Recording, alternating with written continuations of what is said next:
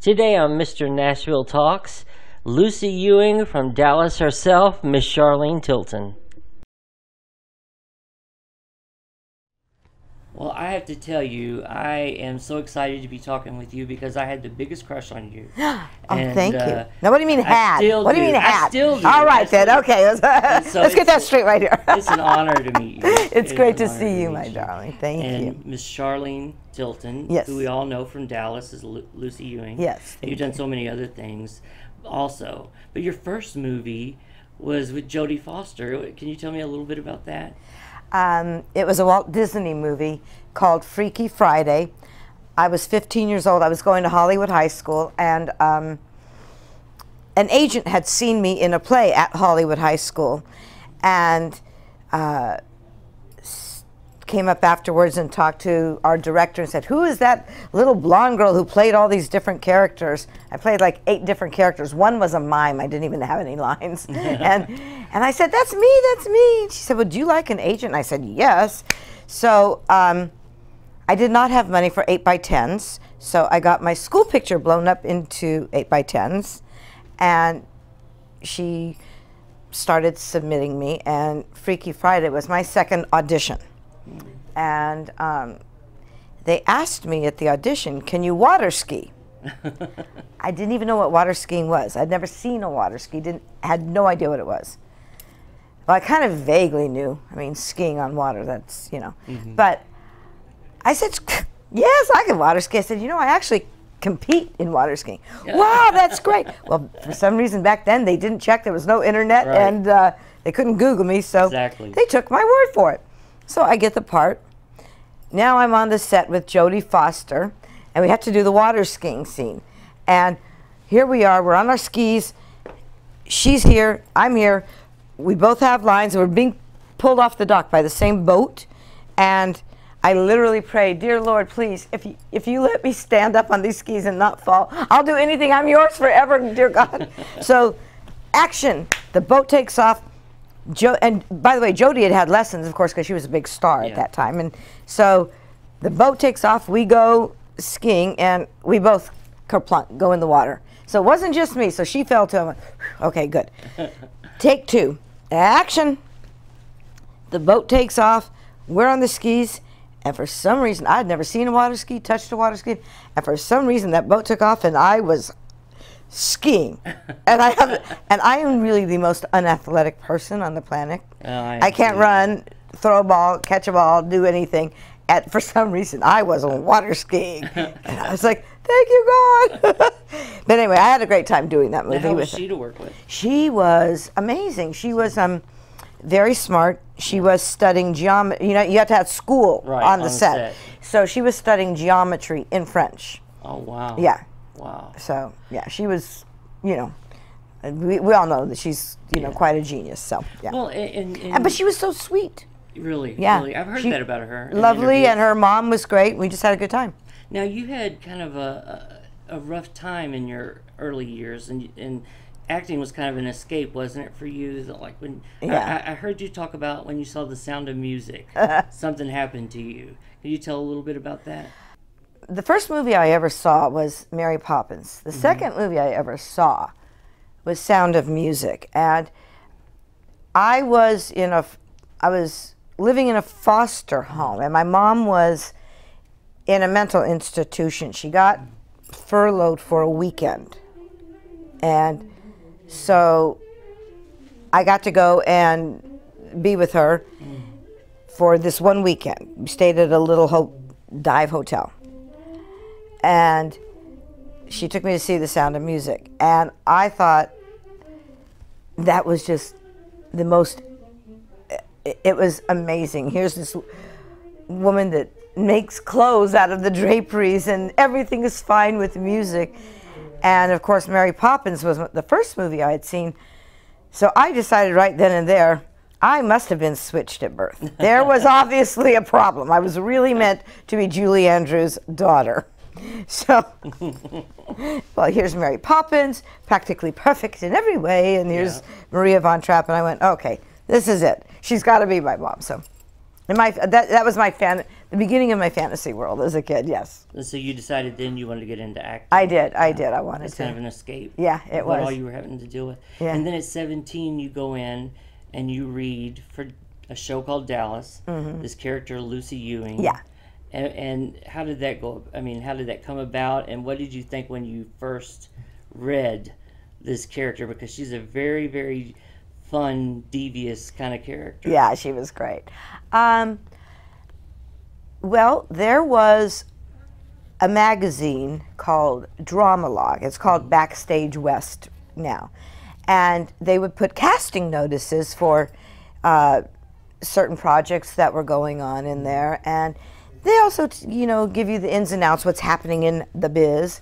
So, and it's something the actors would always read. So, yeah. And I read that they were casting a miniseries, 6-episode miniseries called Dallas. And I read the list of characters: J.R. Ewing, Sue Ellen Ewing, and Lucy Ewing. She was born with a silver spoon, manipulative little sex pot, and but left by her mother and father, raised by her grandparents. And I knew right away. I said, I get this girl. She might have everything, but there's a vulnerability. There's a neediness. There's something in her that is more than just there's something in her. And they would not see me for the part. My agent tried to get me an audition, and it was Barbara Miller, who had cast me in a couple of things. And so I went to the studio and every day snuck onto Warner Brothers every day for 2 weeks. Wow. Like if a car or a truck was driving, I'd run alongside. Now, anybody watching this, do not try this. You will be arrested and thrown in jail and whatever. You can't do that now, but back then. So I would sneak in and beg her, please, come on, just let me come in and read. Please let me read.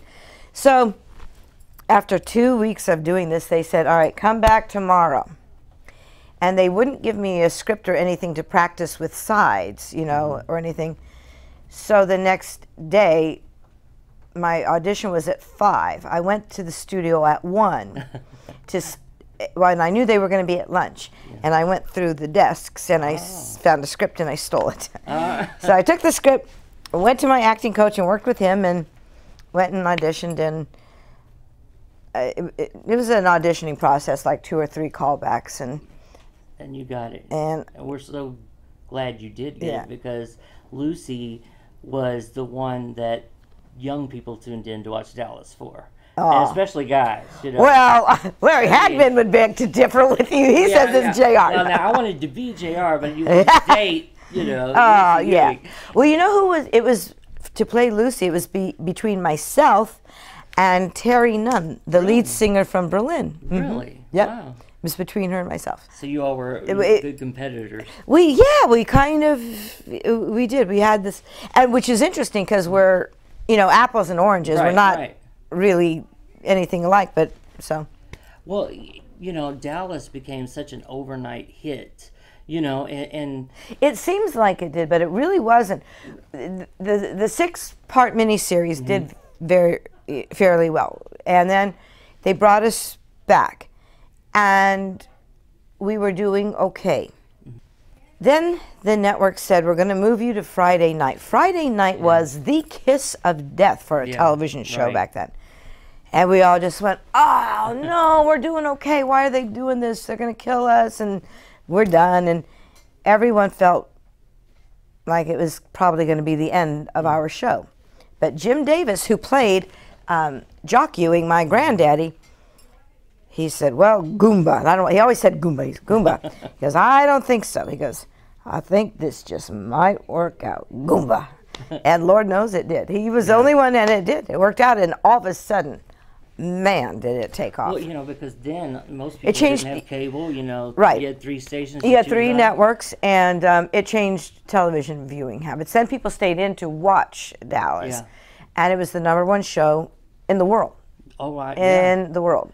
In over 190-something countries. It was. How did you deal with that, though? I mean, because you go from, a little bit of success, but I'm sure not totally recognizable No, everywhere not you at all. went. And now there's no way you couldn't be recognized, because aside from Dallas, you're in all these magazines, and you know, every guy's got a crush on you, and you know, you're everywhere. It was a very busy time, because when, you know, you were filming, the days you weren't filming, you were doing publicity, or, you know, it was working. It was 24/7. It was a lot of work.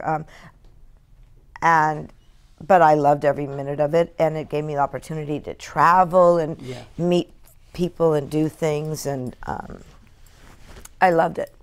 So. Well, you know, being the sexy young girl on the show, you know, like I said, you had a lot of guy fans, and I'm sure you ran into some crazy fans along the way. Have you had a difficult experience or a fun experience that you might? Pretty much everybody was, you know, it was nothing really bad. Oh, that's great. Yeah, good. It was pretty good. Because you always hear, you know, especially with you know, the pretty ladies, you always hear that there's some stalker or somebody that's a little overzealous. We had our certain moments, but pretty Nothing much too bad. Nothing too bad. No. Do you have a favorite episode? I love the storyline where Lucy was engaged to marry a young man named Kit Mainwaring. He was the youngest of the Mainwaring oil family, so it was like the Ewing family and the Mainwaring. They were, you know, they were the big Texas oil family. And Kit Mainwaring was the son, who was my age, and JR thought it would be great to get us together to combine the fortunes. And I felt, you know, Lucy fell in love with Kit Mainwaring. Everything was great. He was adorable, until he confessed he was a homosexual. Yeah, and he couldn't marry me, and we couldn't even use the word gay. We had to. We had to use the word homosexual. Remember when we met Sam the other night when we were dancing? Yeah. He wasn't just my roommate. We were lovers. What? I'm a homosexual. You can't be. I don't believe it. Well, Mark Wheeler, the young actor who they cast, was absolutely phenomenal. It was only a three episode arc, but you saw Lucy just meet this young man, fall in love, engaged to be married, and all these things, and then they handled it. Nothing like that had really been talked about on television, and he came out and confessed to me. And he said, you know, JR's going to make a big deal of this. It's going to take my family down, and you know, he's going to cause a big scandal. And I said, I said, I'll handle JR. And Lucy went and said, JR, I decided I just can't marry him. He's, you know, too controlling, whatever. And I just loved that. Those 3 episodes were my favorite. Yeah. Was there a particular cast member that you were closer to, or it seems like you know, it seemed on television. Of course, you're playing this big family, but you know, was the set close? We were all, and we still keep it. We all still keep in touch. I guess I would say Larry. Honestly, yeah. Yeah, he was kind of the ship. You know, the leader of the ship. He was. Yeah, he was for sure. And you know, when you go into his Who Shot JR arc, and you know, that whole thing, how did you handle that? I mean, that was when the show was the biggest show ever. I mean, you had to be stopped everywhere. Yeah. And probably said asking you who shot JR and all of that. Yeah. How did you handle that at that point? So I mean, it was like 80-something million people, I think, that viewed it, right? More than that, but it was, and well, and then of course they had the Who Shot JR parties too. So you know, everyone had big parties. Well, I told them the truth. I didn't know, because I didn't. We kind of had a feeling, but you know, they did shoot some endings with different cast members. So they gave options. Yeah, and I didn't even know what they were doing. The director said, "Charlene, come here. Hold this gun for a minute." And I went, "Okay." And they went, "Come over here and just say, look in the camera and say, take that, and that, you schmuck. And I went, oh, okay. I guess Lucy is not the one who shot JR, because she would never use the word schmuck. Right. Take that and that, you schmuck. It doesn't work. So I kind of knew it wasn't me. But you did give JR a run for the money. Oh, yeah, and those were my favorite scenes. Yeah. I loved when Lucy went toe-to-toe with JR. Because he's so powerful on the screen, Larry Hagman. Yeah. And here's this little lady, you know, she just tears into him. Yeah. And I loved it. You really probably the one who gave him the best run, I think. I think so too. Yeah. I think so too. And you know, Donna Reed was on the show for a little bit. Were Yes. you on when Donna Yes. was on? Mm-hmm. Yeah. Now, what was that like? What was the real deal on that? Do you have the scoop of what really happened? Because you know there was all kinds of rumors, Right? Or you know about. Well, she came on to play Miss Ellie. Yeah. And the same character, and she actually replaced Barbara Bel Geddes. Mm-hmm. Two completely different people. Right. I think Donna Reed was put in a situation that nobody could have handled. I became very close with Donna Reed, probably more than anybody else on the show, and spent quite a bit of time with her and her husband at the time, Grover. And I remember the first time I went to her house for dinner. She invited me over and to have dinner, and so I walk in, and I'm trying to be all cool, and I'm like this, and she goes, Charlene, what are you doing? And I'm like looking around. I go, I just got to ask, where is it? She goes, where's what? I go, the Oscar. Where's your Oscar? She goes, oh, it's there on that bookshelf. It was behind books. There were books, and I said, what's it doing back here? She goes, well, you know, it just would be, you know, whatever she said, grander. It would be presumptuous to put it.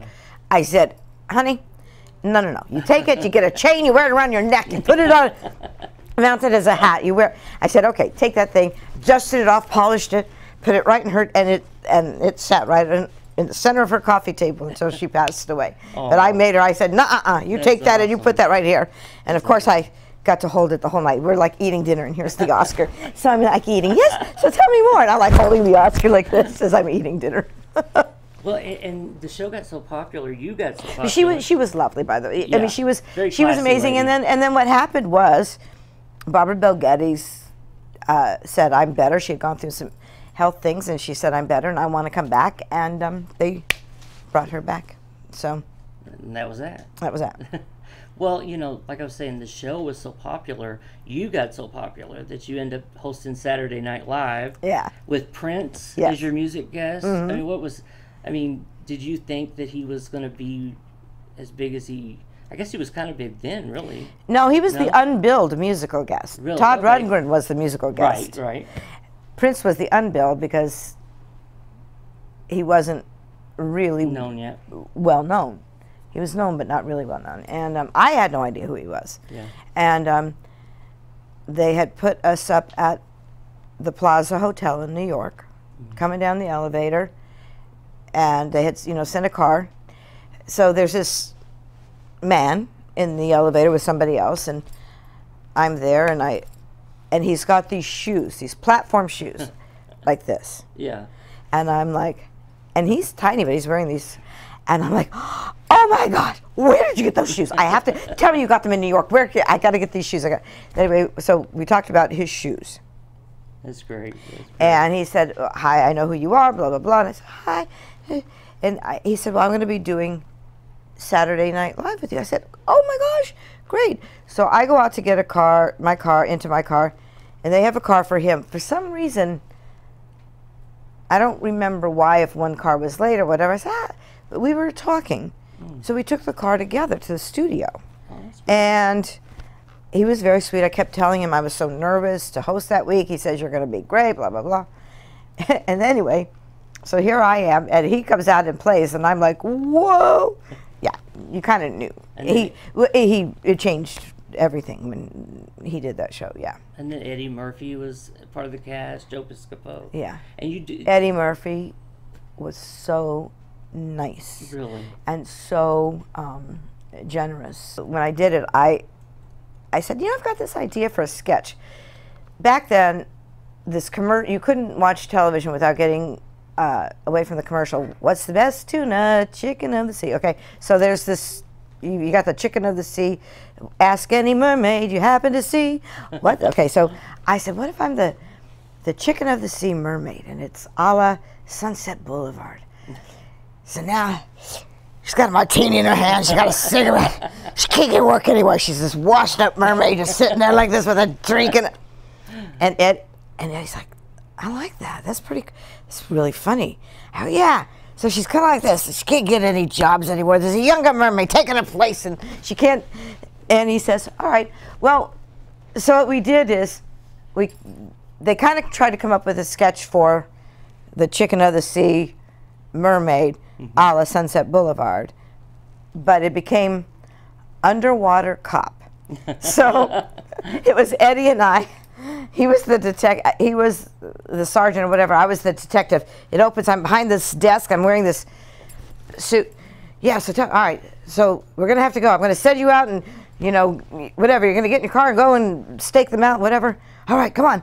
And then all of a sudden, I slither out, and I'm in a mermaid thing. So I'm there. She's bold. She's bad. She's beautiful. She's Underwater Cop.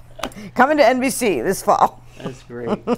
Well, a lot of people may not know that you're also a singer.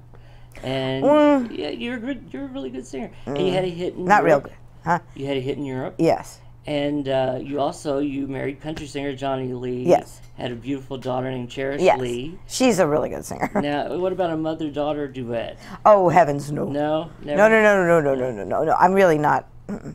I did Snow White a couple of years ago at the Pasadena Playhouse in Los Angeles. Ariana Grande was Snow White. I was the Wicked Queen.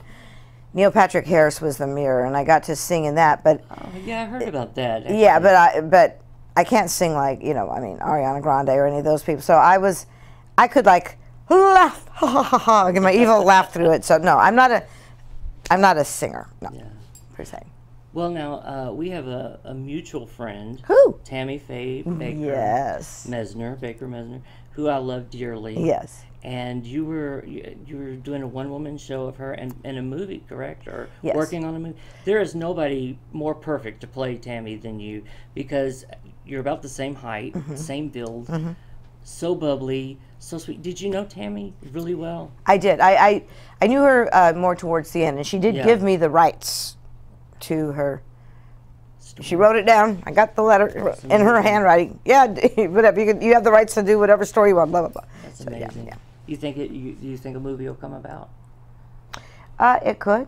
Who knows? It could for Lifetime. It was originally I had a film script with it, and then someone, a Broadway producer, had said, "Do you ever think of doing this as a one-woman show?" I said, "Well, as a matter of fact, yes, I have." So I did that in Los Angeles, and we're kind of in the process of working on that.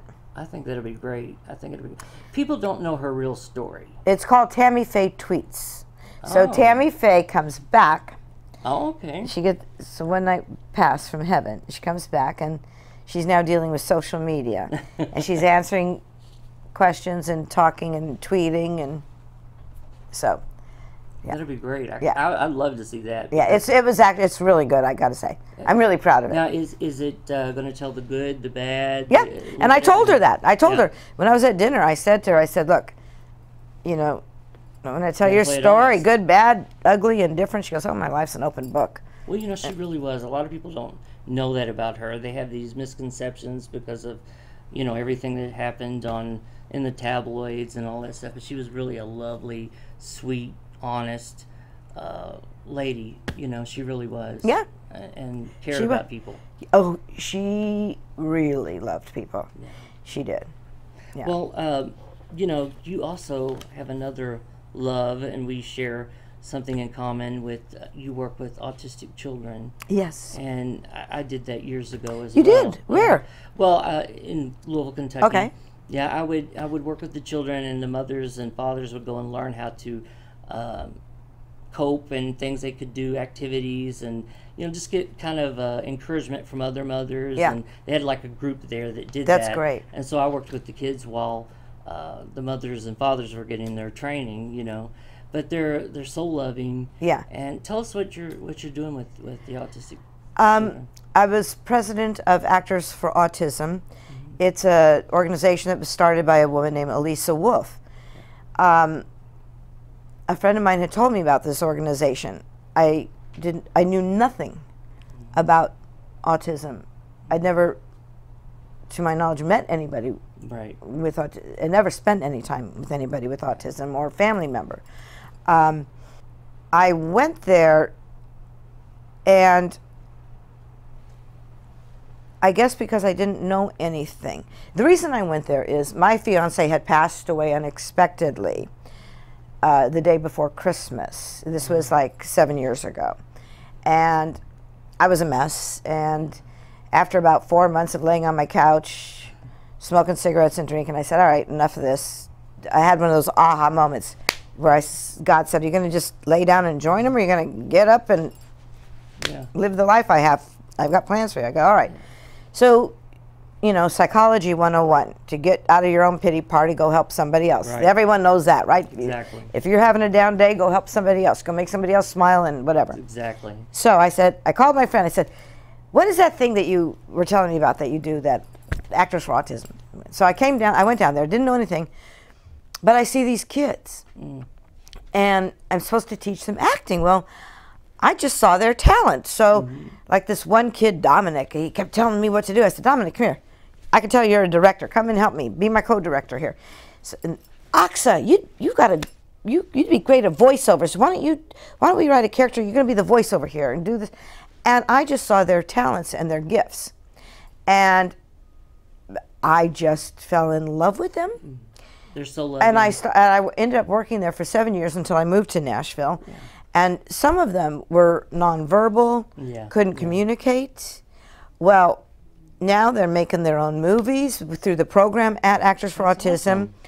Awesome. We have 2 years ago, we started the film festival that they hold at a big theater in Los Angeles. They're on stage accepting their awards. You can't get them to be quiet. They're up there making their speeches. They are writing their own scripts. They're filming. They're doing, to watch what they have done in 7 years that I was working with them is amazing. It's just phenomenal. And I'm blessed to know them. It's real fulfilling. Yeah. I can tell you, I have a couple movies coming out. One with Nicolas Cage that I co-starred in called Vengeance, a love story. Awesome. And so be on the lookout for that with Nicolas Cage. And 2 Hallmark movies, a Christmas one called Old Acquaintance Be Forgot, and another one called Road Less Traveled with Lauren Elena, who it's based on her song, Road Less Traveled, that she wrote with Meghan Trainor. So that's awesome. Well, we'll be looking out for those. Thank you. And we're just so glad to have you, an honorary Nashvilleian. Thank you. And thank you for being with me today. Well, thank you for having me. Woo!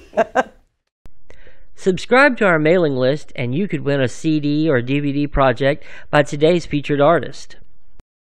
To enter, please go to www.mrnashvilletalks.com and enter your email address. While there, take a look around, browse through our music store, or order one of our Mr. Nashville Talks t-shirts for $20. Our show is totally funded by viewer support. I want to hear from you, so follow our social media via Twitter, Instagram, or like us on our Facebook page.